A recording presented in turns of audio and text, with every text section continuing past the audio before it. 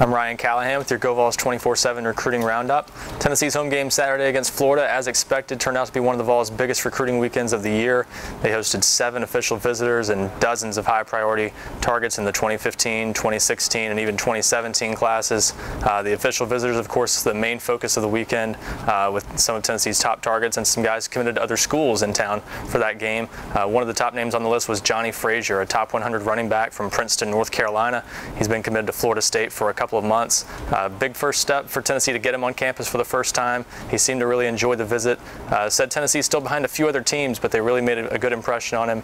He's already planning, in fact, to come back for Tennessee's game against Alabama later this month on an unofficial visit. So the Vols, it seemed like they definitely put themselves in the mix with that visit. Also, 4-star offensive lineman Patrick Allen from up in Maryland. He's committed to Georgia right now, but it sounds like Tennessee really gave him something to think about during his weekend visit in Knoxville. It was the second time he'd been back to Tennessee. He was there in June, right after his latest visit to Georgia.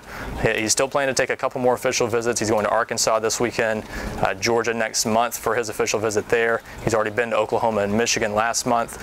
So Tennessee's still battling a few other teams, but as of right now, it sounds like Tennessee's really put itself in the mix with him as well, and might be a contender going forward as the Vols continue to look for another offensive tackle in this class. Top 247 cornerback Micah Abernathy of Norcross, Georgia, has been really high on Tennessee for quite some time. His brother, Ralph David Abernathy IV, played for Butch Jones and his staff at Cincinnati, and now Tennessee looks like it might be the favorite to land him possibly going into the final few days before his decision. He's hoping to make a decision between Tennessee and Georgia perhaps by the end of the week, if not definitely by next week is his goal. We'll see if that happens, but as of right now, certainly a chance Tennessee could end up landing Abernathy in the not too distant future.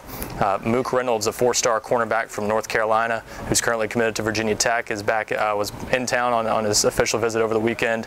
He had been wanting to make the trip to Tennessee for several months now. Finally made that trip last week, and it sounds like Tennessee really made a good impression on him as well. I think it's probably going to take a lot to steal him away from Virginia Tech right now, so we'll see what happens with that one going forward, but Tennessee definitely took a step forward with him.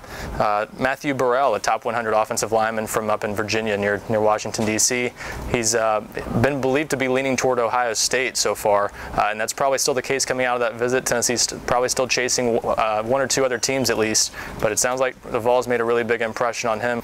4-star defensive end Darrell Taylor of Virginia, who just committed to Tennessee about a week before his visit, was on campus on his official visit over the weekend. Good step for Tennessee to get him on campus again. It's only the second time he had visited, so perhaps solidified things a little bit more with his commitment, but he's still planning to take some visits to other schools, it sounds like, with Virginia Tech probably still being the main threat to Tennessee with him. Also, Ricky DeBerry, a top 100 defensive end and linebacker from Virginia, was back in town. He's visited Tennessee several times now. It sounds like Tennessee's still a strong contender for him, but several other teams also in the mix there, Oklahoma, Alabama, and he's going to continue to take visits over the next couple of months, not planning to make a decision until December, but Tennessee's been involved with him for a couple of years now, and still remains a strong factor in his recruitment.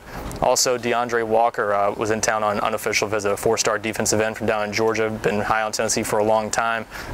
Another positive step in his recruitment for the Vols to get him back in town for the first time in about 4 months. It's still looking like a Tennessee, Georgia, and Auburn battle for him. Also, Cortez Sapp, a 4-star linebacker from the Atlanta area, was in town on unofficial visit, and then 4-star running back Keyshawn Vaughn of Nashville.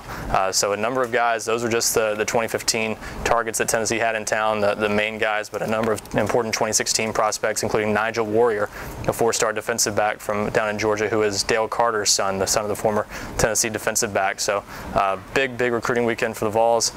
Doesn't look like this weekend will be quite as big of a recruiting weekend, but there could be a couple of important visitors at least in town for Tennessee on unofficial visits. Drew Richmond, a top 100 offensive lineman from over in Memphis, who's just committed to Ole Miss less than a month ago.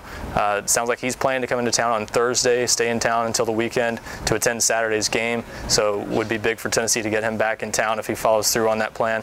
Also, Kyle Phillips, the defensive end from Nashville, 4-star prospect, another one of the state's top players and really a high priority for the Vols, has been talking about coming back into town this weekend. We'll see if he makes it. There likely will be a few other visitors that make it in town this weekend, but probably a pretty light weekend compared to last week's game against Florida. We'll have more on those visitors next week in the GoVols247 recruiting roundup.